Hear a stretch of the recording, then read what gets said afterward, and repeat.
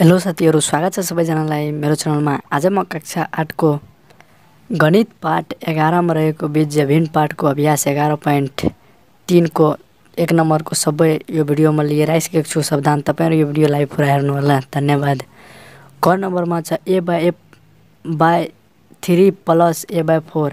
अब दुवैको हर बराबर छैन। अब लसल यो दुवैमा, यो दुवै संख्या बिजोड हो, त्यसैले एकैचोटी लसल यो 4 तिया 12 भयो लस, र यहाँ 4 तिया 12 भयो, र यो 3 लिएर माथि भाग गर्यो 12 मा 3 लिएर गर्यो भने 4 भयो। त्यही 4 उपरमा मल्टिप्लाई गरियो 4 ए प्लस, अनि यो 4 छ थियो, अनि 4 ले 12 मा भाग गरियो भने 4 तिया 12 3 ए भयो, 3a। अब यो लाइनमा 4a 3a लाई एड गरियो भने यहाँ 7a भयो बाइ 12। यही नै भयो यसको आन्सर। अब ख नम्बरमा छ 2/x + 3/2x। अब यहाँ लस दुवैको हर बराबर गरियो भने यहाँ के हुन्छ, यहाँ x छ, यहाँ 2x छ भने 2x भयो। यहाँ के छैन, यहाँ 2 छैन, अनि माथि उपरमा 2 लिएर गरियो 2 + 2, यो 2 छँदैछ, प्लस 3 को 3 किनभने यहाँ 2x छँदैछ, त्यसैले अब यहाँ एड गरिदियो 2 + 2 + 3, 2 + 2 4, 4 + 3 7, त्यसैले के भयो 7/2x। अनि ग नम्बरमा के छ 1/2a - 1/3a। अब दुवैको लस कति भयो, ए दुवैमा छ, तर यो बिजोड संख्या हो, त्यसैले मल्टिप्लाई डाइरेक्ट गरियो। मल्टिप्लाई 3 दुना 6 भयो, 6a।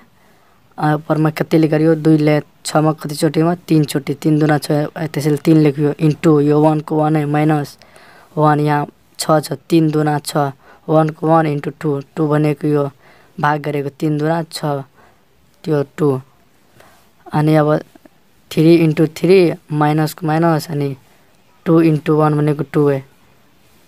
अब के भयो 2 - 1/6a।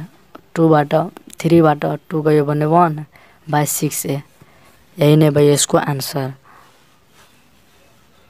अब घ नम्बरमा के छ, घ नम्बरमा 3x/2y - 2x/3y। अब यहाँ दुवै y दुवैमा छ, अनि यो दुवैलाई मल्टिप्लाई गरियो, 3 × 2 = 6 भयो, अनि फेरि 3 यहाँ 6y भयो, र यहाँ 2 लिएर 3 मा गरियो, 3 चोटीमा 6 भयो, अनि त्यही 3 माथि लियो, इन्टु यो 3x माइनस 2 लिएर यहाँ किन 3 × 2 = 6 भने 2 इन्टु 2x को 2x। अब यहाँ के हो 3 3 = 9, x को x माइनस 2 2 = 4, x को x। अब 9 बाट 4 गयो भने 5x, y 6y। यही नै भयो यसको आन्सर। अनि अङ्क नम्बरमा के छ क्वेसन 2/ab + 3/2bc। अब पुरैमा के छ यहाँ 2abc, त्यही गरी 2abc सबै एक ठाले, सबैको लस यति आयो।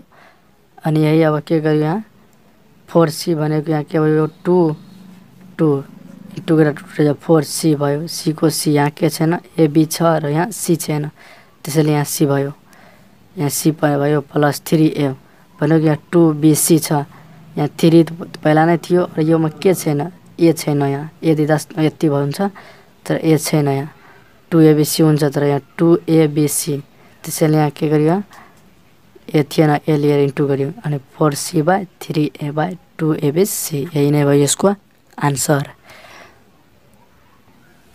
अब च नम्बरमा के छ 4/ax - 3/bx। अब x दुवैमा छ, के छ abx भनेको abx के भयो सबैको लस।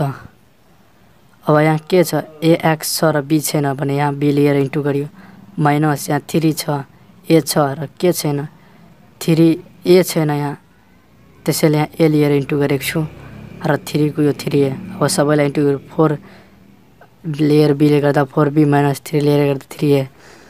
यही नै भयो यसको आन्सर।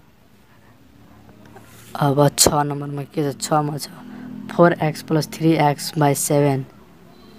अब यहाँ केही छैन भने 1 छ, अब 1 छ भने यहाँ 7 नै भयो इन्टु गर्दा, बिजोड संख्याले डाइरेक्ट इन्टु गर्न सकिन्छ, लस आयो 1 7 × 7 7 नै आयो। अब यहाँ के थिएन, यहाँ 4 थियो, र यहाँ के थियो 1 थियो 1 ले यहाँ 7 हो ल्याउनु पर्यो यहाँ पनि के गर्यो माथि 7 लिएर इन्टु गर्यो 4x को 4x प्लस 3x यहाँ 7 छँदैछ त्यसैले यहाँ केही गरेन सेमै राख्यो र यहाँ कति भयो 7 चौका 28x प्लस 3x भयो। अब यो एड गरियो 28 प्लस 3 भनेको 31 x को x 31x बाई 7। अब ज number x square by 4 plus y square by 3 हो यो x स्क्वायर प्लस 4y हो 4 तिया 12 डाइरेक्ट गरिदियो बिजोड संख्या थियो डाइरेक्ट लस इन्टु गरियो। अब यहाँ के भयो 12 यो जस्ता त्यस्तै सारियो। अब यहाँ हेर्नु 12 4 तिया 12 3x लिएर अनि x स्क्वायर x प्लस यहाँ 4 तिया 12 4 लिएर 4 इन्टु 4y को y अनि अब 4 3x लिएर 3x square plus 4y square भयो इन्टु गरेर अनि 12 को 12 यही नै भयो यसको आन्सर। अब झ नम्बर झमा के छ 2/a - 3/ab। अब a छ b अब यहाँ के छैन यहाँ ab ल्याउनु पर्थ्यो यहाँ a त छ b छैन नि b लिएर इन्टु गरियो -3 यहाँ दुवै चिज छ ab त्यसैले यहाँ केही गरेन। अब यहाँ के 2b - 3 इन्टु गर्दा 2b - 3/ab यही नै भयो यसको आन्सर। अब यहाँ नम्बरमा हेर्नु यहाँ 3/7 इन्टु 5/3y अब दुवैलाई एकैचोटि इन्टु गरिदियो किनभने दुवै बिजोड संख्या हो लस भनेको इन्टुमा आउँछ एकैचोटि 7 3 21 y को y।